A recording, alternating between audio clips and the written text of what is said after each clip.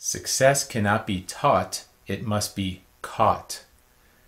Good morning, champions. Josh Zeppis, brokeisnojoke.org.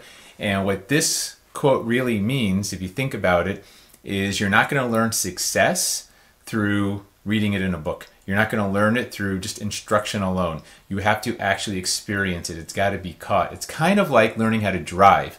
You can read the driver's manual all you want, but until you're behind the wheel and you feel it and you actually experience driving, you're really never going to understand driving, at least not very well. So success has to be caught, meaning kind of like an infectious disease.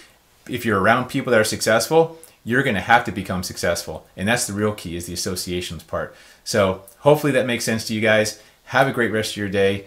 I appreciate y'all. I'll talk to you later.